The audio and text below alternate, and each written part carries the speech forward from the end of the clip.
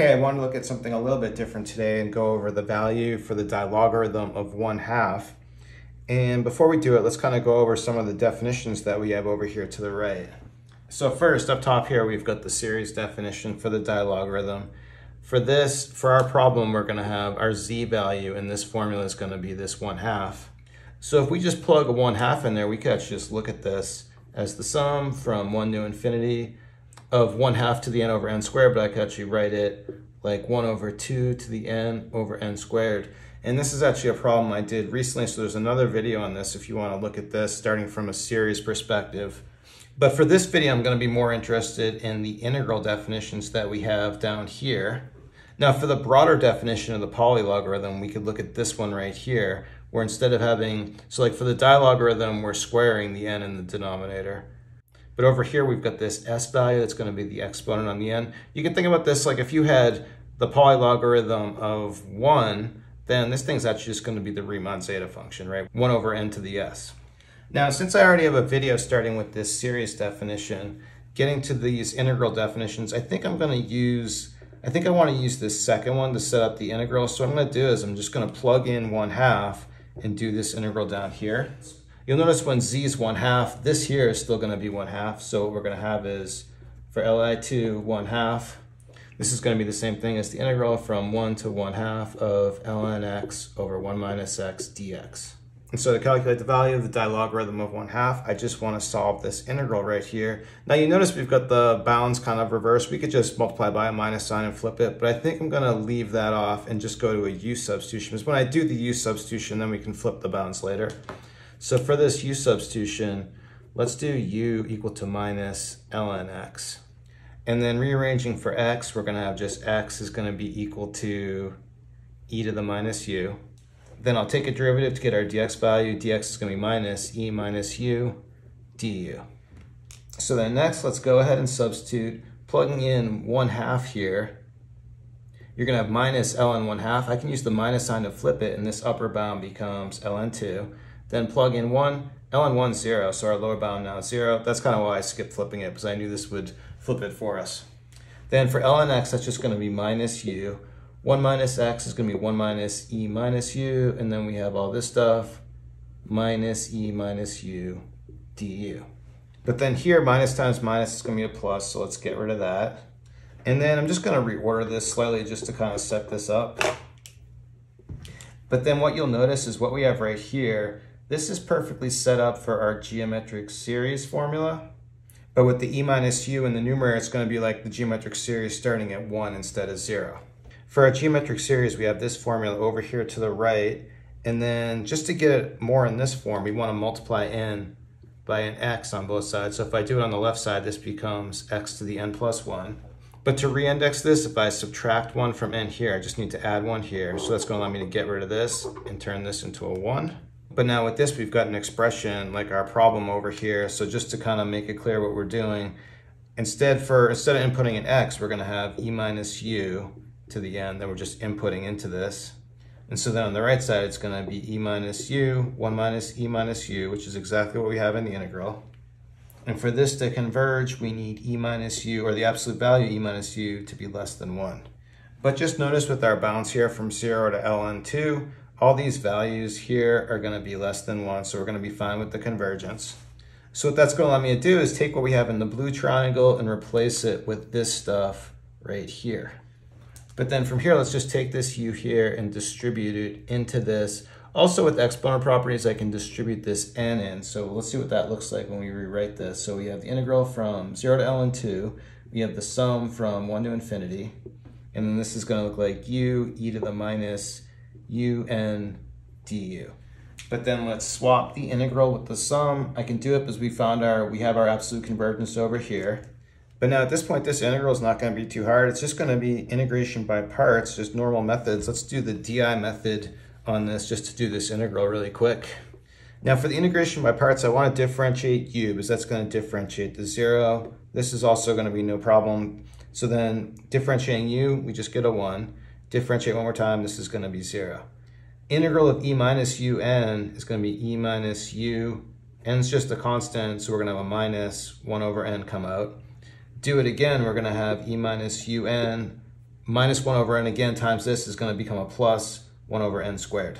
So then this last row's got a 0, and that's going to 0 at the integral. We just need to evaluate these diagonals. They both have a minus sign in it. So what I'm going to do is I'm going to factor out the minus all the way out front, all the way in front of the sum. That's just a constant like minus 1. So we have the sum from 1 to infinity. And then I'll factor out, we have this in common. Actually, I guess we could do, should I do e minus u over n? Let's take that, let's take all the everything in common. So we'll have e minus un over n factored out. And then because we already factored out the minus, this is just going to leave me with u. And then this is just going to become plus 1 over n. And we just need to evaluate this from 0 to ln 2. So now first let's evaluate ln 2, but I think it's a little tricky just seeing how this is going to work with the exponent properties on e minus un. So maybe let's just look at that piece separately and see how that goes. So we're going to have, so for e minus un, I could put that in the denominator, write it as 1 over e to the un just to make it simpler. But we're plugging ln 2 for use. This is going to actually be 1 e ln 2 to the n. What I can do is write it like this. But e ln 2 is the same thing as 2. So I can write this as 1 over 2 to the n, or I could write it as 1/2 all to the n. So let's use this second way just because I think it's going to be nice in the series probably. So I'll write it as 1/2 to the n over n. Then our u, again, this is going to be ln 2, and this is just going to be 1 over n. And then for the second part, you plug a 1, and this is just a 0. So this is all going to become 1 over n. This just gets zeroed out times 1 over n here. And this is all inside the sum. And now let me just clean up the board. Let's see if we can simplify this big sum here. Now from here, what I want to do is let's just distribute everything out. You'll notice this is going to turn into 3 different sums. When I distribute this in, we'll have another sum here. So we can just evaluate these separately. They're all going to have absolute convergence, so we're not worried about that part. I think what I'll do, now this is just 1 over n squared here, and minus times minus is plus. So just reordering it, this first sum I want to look at, we're going n equals 1 to infinity, and this is just going to be 1 over n squared. Now the second one, I'll have this, we'll distribute in the ln 2 to this part, but ln 2, this is just a constant, so I'm going to bring this out front of this second sum, and then for this one, we just have sum from 1 to infinity, half n over n. And then for the third one, we just want to bring this 1 over n into it, so we'll have minus the sum from 1 to infinity, multiplying the 1 over n times this is going to become half to the n over n squared. And then at this point, we've got 3 pretty easy sums. This one is a really well-known value. This is the Basel problem. This is going to be the same thing as pi squared over 6. It's also the Riemann zeta function of 2. So we know what this is. This right here, well, going back to our definition, if you just think of this as the input, if this is the z, this right here is the Dilogarithm of 1/2 that we want to find. We've kind of reintroduced it into the problem. So we don't know what this is yet. This is what we're trying to find, but we can at least recognize it and then know that we need to solve for this value right here. And then this piece right here, this is our definition for, or almost our definition for the power series for natural log 1 minus x. And actually really what I want is, yeah, let's just look at that. So if we have natural log 1 minus x, this is going to be the same thing as the sum from 1 to infinity of x to the n over n. And sorry, what I'm forgetting is the minus sign out front. But in order to get it to look this way, all I need to do is let's just change the sign here and multiply the minus sign in here.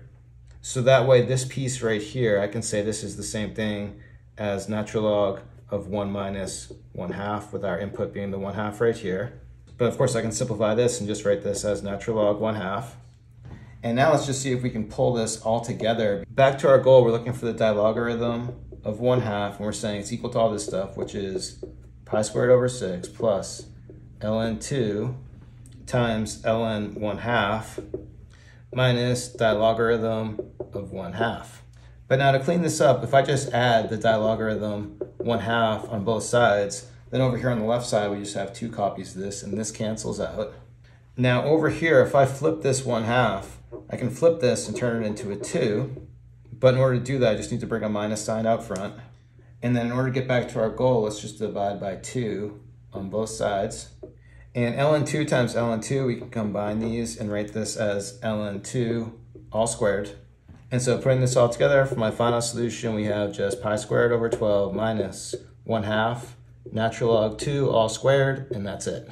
Okay, there you go. Like I mentioned in the beginning of the video, if you want to just kind of get straight to this value, the reflection formula I think is the way to go, especially for 1/2, because it's really easy to calculate. For the reflection formula, what you have is it's just going to be dilogarithm z plus dilogarithm 1 minus z, and this is going to equal pi squared over 6 minus ln z ln 1 minus z. So I'll leave it to you to work this out, or you can watch the other video. I'll give you a link in the description where I calculate it out using the reflection formula. But you can see pretty quick when you plug in a half, both these are 1/2, and you get the basic format here where this is going to go right to, when you divide this by 2 after putting these together, you go right to the solution. So this way is really a quick way to do it if you just want to get to this solution. Okay, that's it for today. Thanks everyone for watching. Have a good day.